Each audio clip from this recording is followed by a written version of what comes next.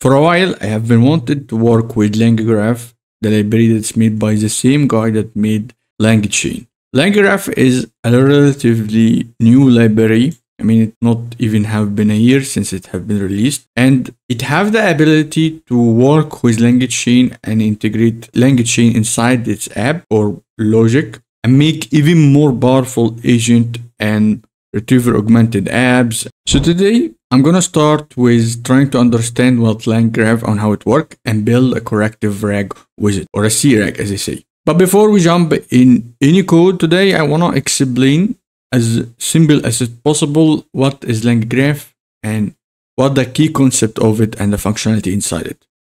If you read the blog of LangGraph that published by LangChain, you will find out that LangGraph is built on top of LangChain and it's completely integrated inside the LangChain ecosystem. So it's not a separate thing, it's actually like an extension that will allow LangChain to create more powerful functions.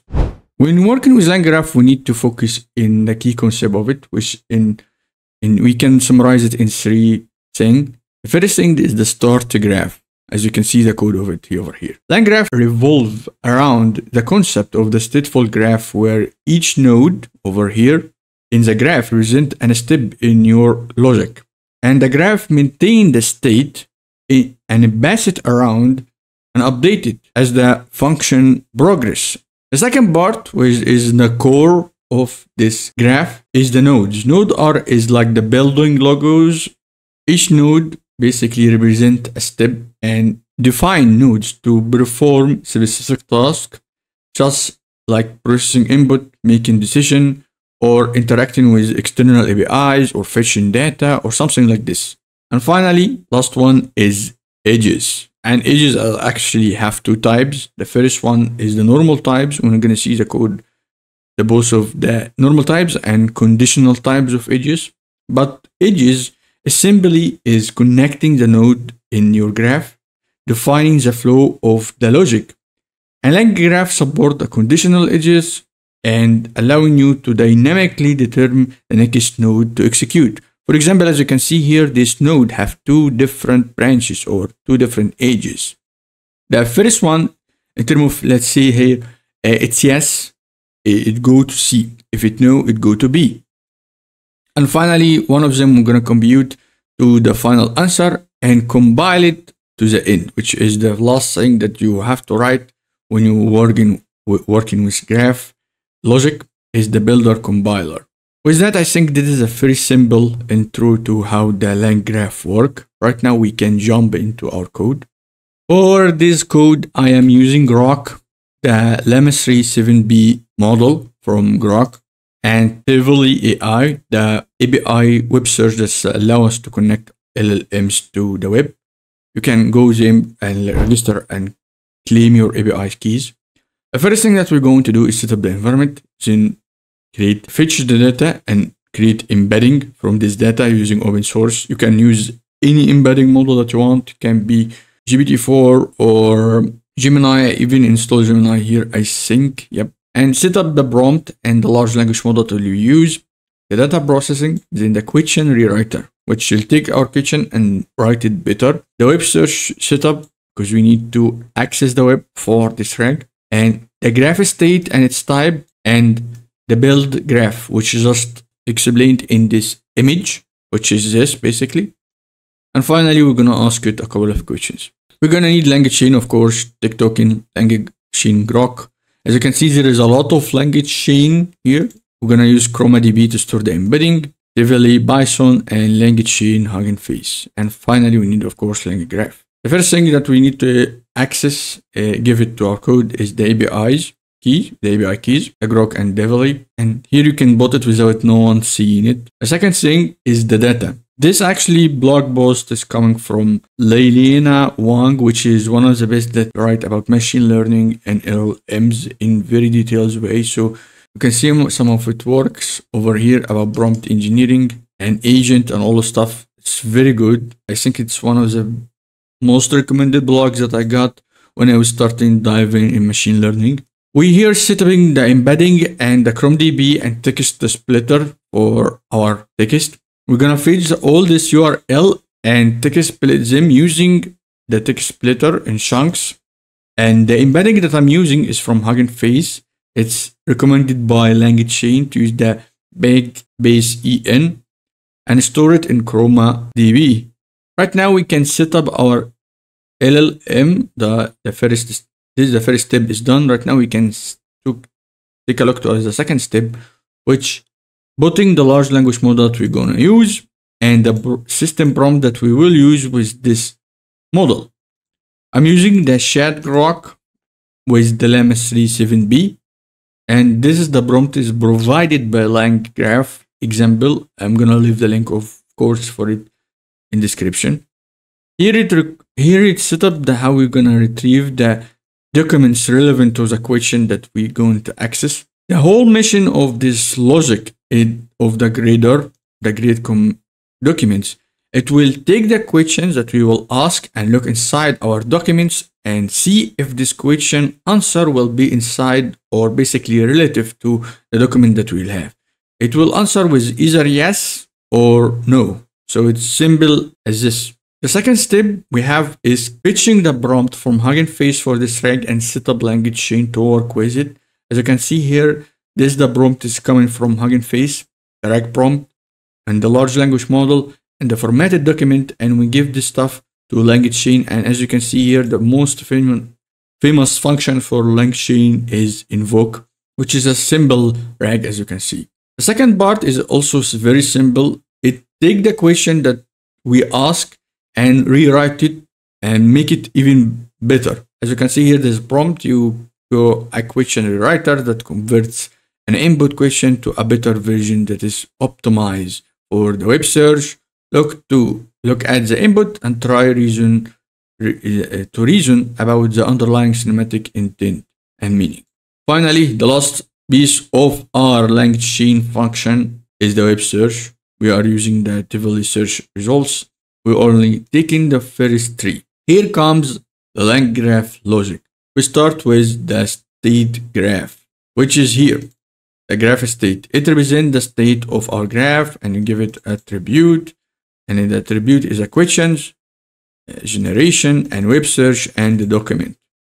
And all the stuff is the types of the attribute that we have.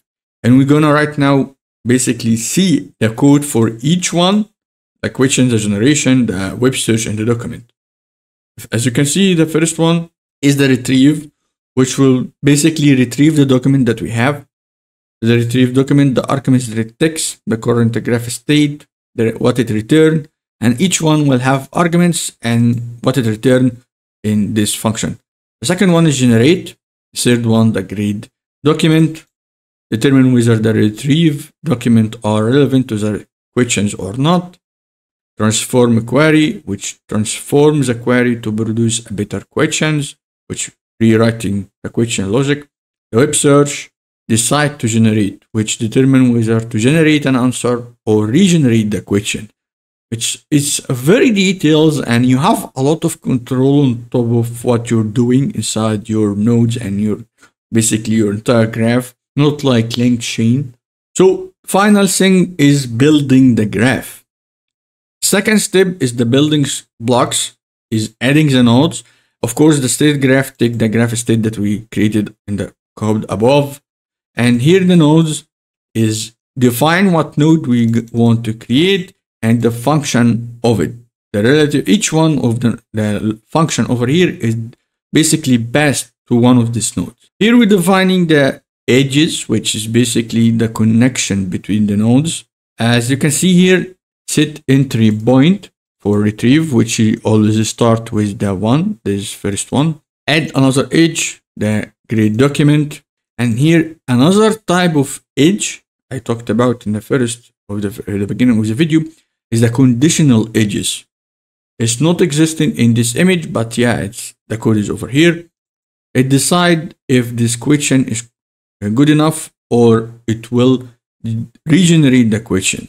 Another edge is transform query, which is connected to web search, and web search is connected to generate. And finally, from generate, the last thing we're gonna do is ending and compile the entire workflow that we'll have for this graph. That's it. This is the graph is done. Most of the stuff you have to basically reuse, but the only thing that I should recommend that you change for real is the embedding and what type of model that you work with. You can go with whatever model that you want. You already have access using LangChain to a lot of models, either open source or not open source. But that's it. The LangGraph is done. Right now we can ask it and see how it's work in the background. As you can see, the first question is what are the type of agent memory, which will go this input to send it to our graph. Here it starts with the first node, retrieve, and the node is retrieved, check the document relevance to the question, which basically is the condition, check if this document relevant to the question. Grade, document relevant, go to every document and see which one is relevant. Decision finally is made with a generation, and the node that will run after that is grade document, and then finally we get to generate, and this is basically the end of our graph, how it works, and give us this answer. According to the context, the type of agent memory are dynamic memory and self-reflection, as mentioned in the paper, reflections, and autonomous agent with dynamic memory and self-reflection by Chin and Lab Bash. I think that's his name.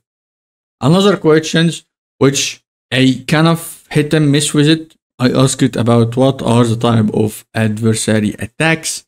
I asked it about what type of adversary attacks, which is here. It go inside the graph, retrieve all the nodes and generate. According to the content, there are 5 approaches to find adversary inputs to trigger LLMs to output something undesired, but the specific types of adversary attack are not explicitly mentioned. Yeah, that is the final answer of it, but actually it's mentioned here: token manipulation, gradient-based attack, jailbreak, human read streaming, teaming, human red teaming, model red teaming. So yeah, it's not perfect. I think it's the reason of it is the embedding or the model itself. So yeah, that's basically how you can build a corrective rag that will correct itself while it's working. I'm gonna leave all the code and the links and the blogs to read in the description below, so go ahead and grab it.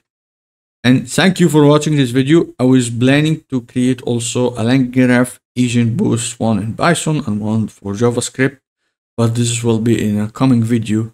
So thank you for watching this video. My name is Sam Eddin, or simply you can call me Sam, and see you in the next one.